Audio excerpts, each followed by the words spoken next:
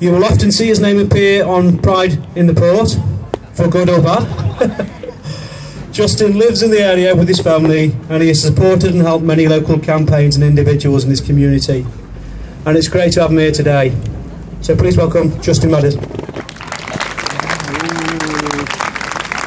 Thank you very much, Steve. I'll slip you the fiver later for those kind words. So thank you very much for everyone for coming to Ellesmere Port today.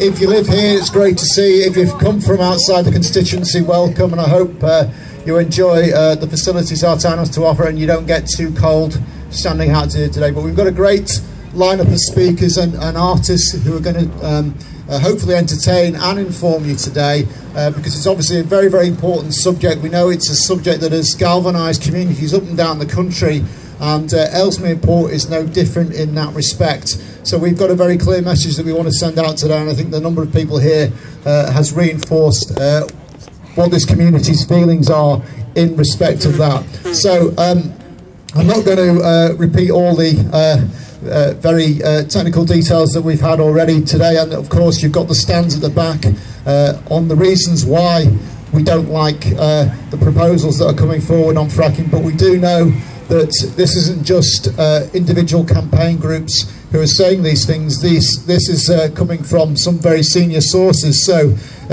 about 2.5 years ago, the House of Commons Environmental Audit Committee did a report on fracking, and they were pretty damning about the proposals. In particular, they were concerned about the impact on water, also the impact on air quality, and also biodiversity. Those things alone should be enough for us to want to stop these plans. However, the big challenge, I think, and this is where the whole strategy from the government is fundamentally wrong, is that they are focusing on fracking in terms of filling the possible energy gap that we're going to see over the next few years, when actually we should be, of course, looking to invest in renewables. Now, we know that our climate change commitments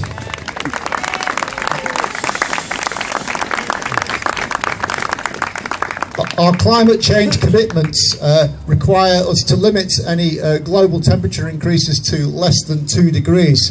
I think if we carry on down this road, there's absolutely no chance of us making it. I think that if this current sort of push for fracking is allowed to take hold in this country, all the investment, all the attention will go on that industry, and renewables will get pushed to the side. And by the time we realise that actually we need to do something really serious about climate change, it will be too late. So we've got to hold up and start the fight now.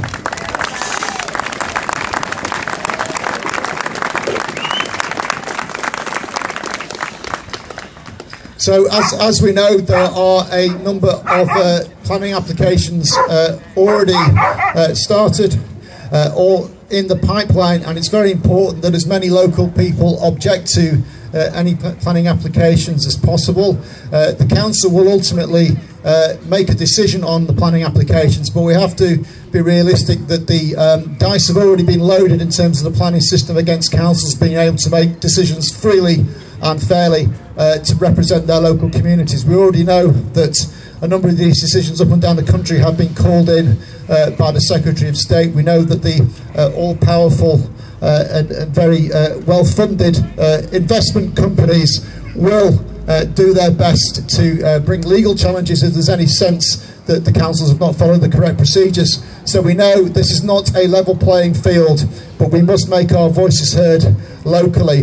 And the big worry is that in the Conservative Party manifesto at this election, there was a proposal to actually take out planning applications from any local involvement at all, which would effectively see these kind of facilities imposed on local communities without any say or consultation. And that is something that we must fight very strongly against, because that is not in any sense local democracy or a fair way to run our society.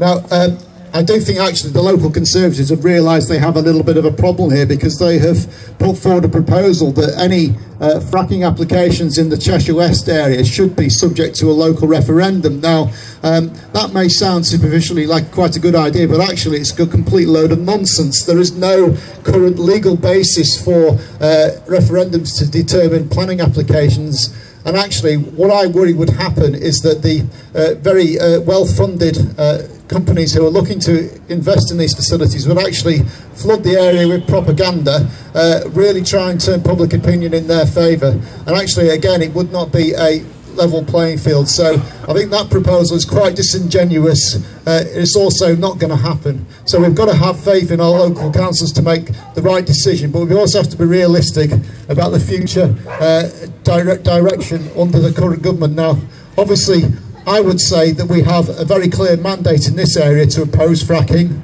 Myself, Chris Matheson and Mike Ainsbury were all elected in June this year on very clear anti-fracking manifestos. So I would say that actually the people like IGAS and INEOS have no mandate to impose what they are trying to do in this area. So, and it's very important that you all stand with us on that.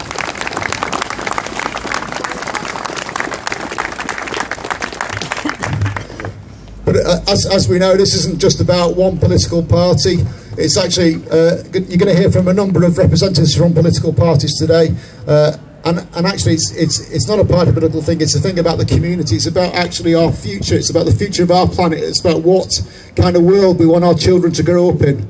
We don't want climate change going out of control. We want a sustainable future. We want energy that's created from the natural resources that we have, such as the sun and the wind. We can do that in this country. We're actually very well blessed in access to renewable energy. We just have to have the political will there. I believe that we can show a good fight here. We will get that political will through, but it's important that we fight against these proposals right now, and we tell the big companies to frack off. Thank you very much.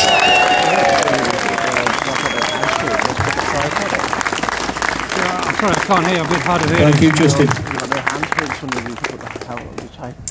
Okay.